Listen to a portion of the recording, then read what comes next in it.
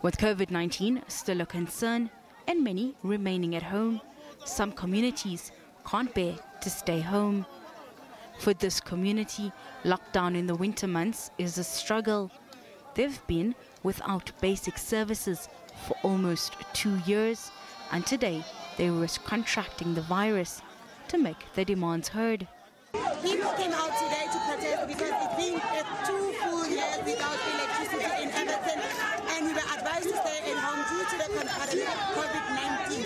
So now we can stay indoors because it's getting cold. So now you can see us doing this. It won't stop up until Eskom comes to the people and clarify things. The community is still waiting on the energy supplier to respond to their concerns.